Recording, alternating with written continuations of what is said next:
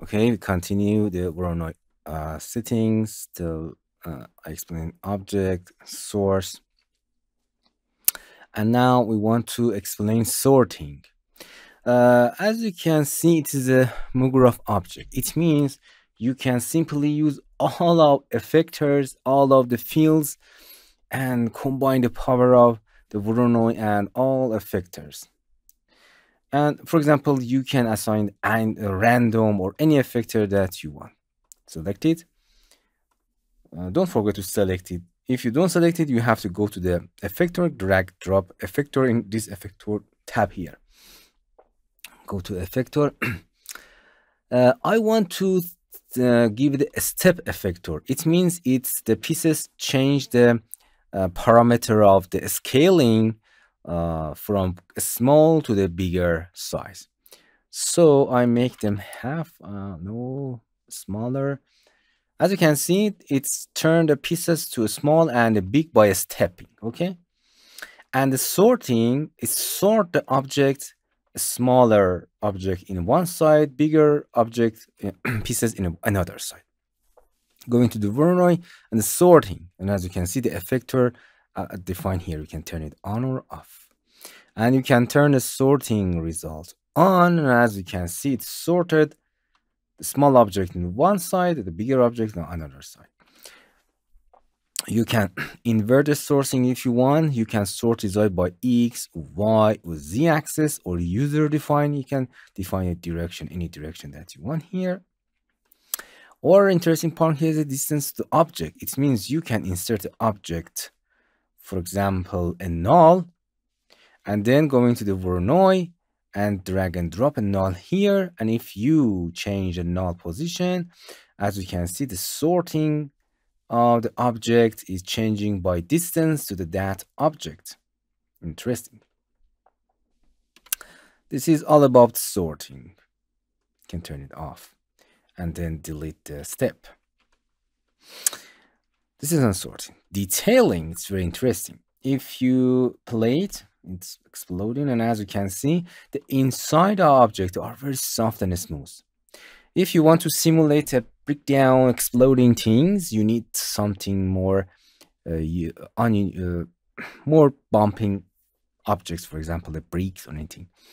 Enable detailing, and as you can see, it's if you go to the ground shading, as you can see, it's add a lot of object. It's like subdividing, but not the edges. But if you go back, as you can see, we have all edges, and it adds just a little detail inside the objects. If you want it, you can. If you your system is slowed down, you can turn the activity viewport. The maximum length, this is an threshold. Be careful about this, because if you increase it, we have less detailing, or decrease it, we have more detailing. Surface noise, you can come back, and as you can see, in default, we have a straight line here. You can add a noise on a surface and change the strength of that noise by clicking artifact presentation strings. These are all about defining, and this is the most part. Keep original surface. If you untick that, and as you can see, it's also deforming the surface of the object. If you tick that, it's just deforming at a detail inside. And if you untick that, it deform outside also. And again, here is a noise settings. This noise settings is almost a common on the previous lesson. These are just, you can change any noise that you want. For example, Voronoi noise 1. You can change the shape of that detailing any experimental way. You can experiment all of these settings yourself. Noise strength, scale, or you can, of course, add animation. I think, yeah, interesting. You can add an animation on it. That's it. Another interesting thing is connector. You can connector and glue some part of the object together, and it is interesting. Okay, going back to the object, make it the bigger to and make it smaller.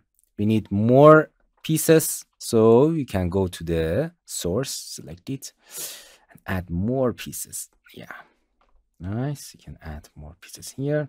And that's it. We need a point, turn them on, select it too. And then go into the connector, and here you can create a fixed connector. This connector is in dynamic lessons. It's special for that, but you can combine it here. You can split. Something happened, I think. Oh, I forget that it is inside the plane. I have to make the cube and go in upper, and then you can break it down. Okay, as you can see, all of the pieces are disconnected and they are following independently. Okay, you can connect into each other. You can go to the connector, add a fixed connector. This is a connector here. I explain the weight now. That's it. If you play it, as you can see, some cases, some objects are some objects, you can see, go to the object and source. Yeah. Some pieces, as you can see, are connecting to each other. You can control it. As you can see, a connector object will be appear here. This is an special for dynamic. As you can see, we have all the connector, but for Voronoi, we need fix, okay? Or you can use all of them, but it's a special for fix, and just focus on this force. If a higher number means it can create some connecting object together here. If you go to the Voronoi in a connectors, you can add a Falloff or anything here, okay? If you go with connector in the display, you can display the connections here. Okay, just need a force. Don't touch this number. It means it can connect. If you decrease this number, it's actually does not work in the connector. But you can go into the connector and weight painting that. Here, first, you can select the Voronoi and go into the mograph and mograph weight paintbrush. You can, for example, tell the software, okay, please add this point, connect this point together, connect this point together, and that's it. And as you can see, a weight map is creating here that you can go to the Voronoi and breaking weight, drag it there. And as you can see, if you play, as you can see, those pieces that you brush them, they're connecting to each other. Okay, this is just weighting. You can, or you can click. Another interesting part is you can add a Falloff. If you can add a Falloff, as you can see, a Falloff will appear here. If you click it, go into the field, and we can access all of the fields. For example, you can add a linear. If this is a linear, if we are in this direction, as you can see, we don't have any connecting. But if the linear object was there, in this part, we have all the connection settings. And as you can see, they're connecting, okay? And if you change the Falloff, you can take them apart. Interesting. As you can see, we don't have. We have all the connector. And as you can see, they are connecting, okay? If you go and Falloff in this section, they are taking apart. Interesting. So you can control the strengths of the Voronoi connecting with changing the Falloff. Interesting. Okay, as you can see, if the thing is here, the connector acts there, and after you can disconnecting objects from each other and controlling the Falloff. Interesting.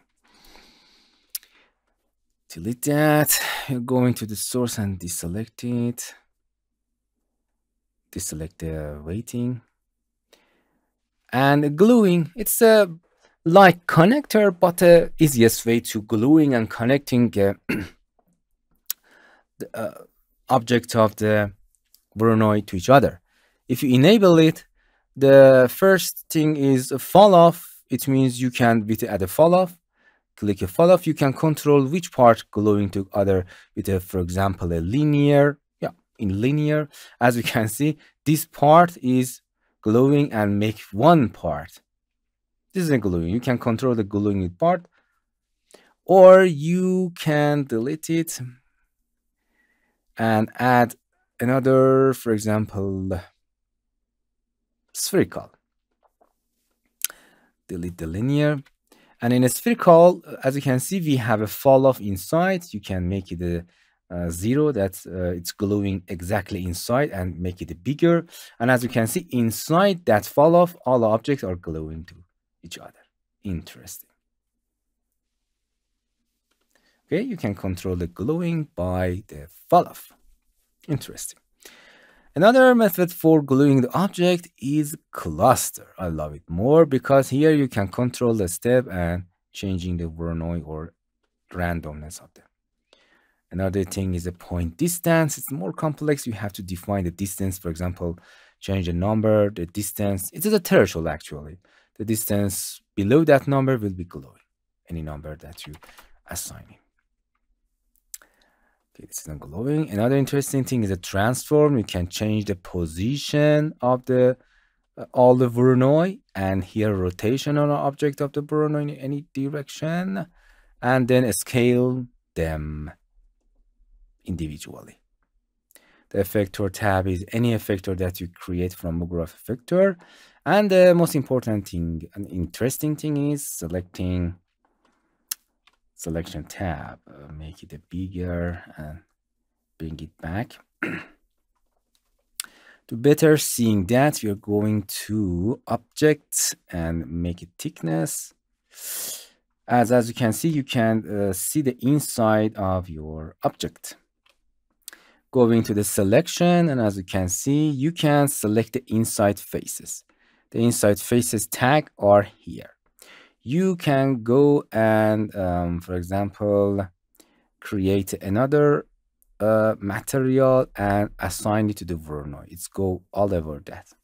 Because it's the going to the Voronoi, the object, as you can see, this is a color abstraction is turned on. You can turn it off to better see that.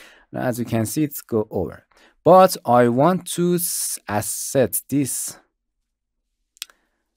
color to inside. Select it tag. Select a material and a selection tag. You can click and drag it. I will be explaining the material in a next lesson, next series.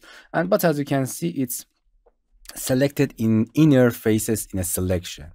Inside or inside vertex map. Outside faces is nice, as this is another. As you can see, this is an outside. You can assign another color to outside of that. For example, green. As you can see, if you click and drag it, it's go all over that. This is an outside faces. This is an outside. Select that color and see. Please give it to the outside. As you can see, the outside faces is green and the inside is red. And this is an all above selection. If you tick that, it's appear here. If you untick that, it's disappeared there. Okay. And the surface brick, edge, edge vertex, or any map that you want, you can create from here. Just this is in creation tab. Okay, this is all about the Voronoi. You can practice more, but we give you a lot of nice example about the Voronoi, and you can practice it and get professional in Voronoi and the conjunction with dynamic system in Cinema 4D, or a lot of common you can do it. But the most important thing part is the sources that you can control the fraction and the explosion with which source do you want. For example, you can create an spline, add a matrix, as many work that you want. Okay. Hello my friends, to continue these tutorials on YouTube, subscribe us, like us, and hit the bell icon. And now you will be alerted about all of the amazing videos that we release.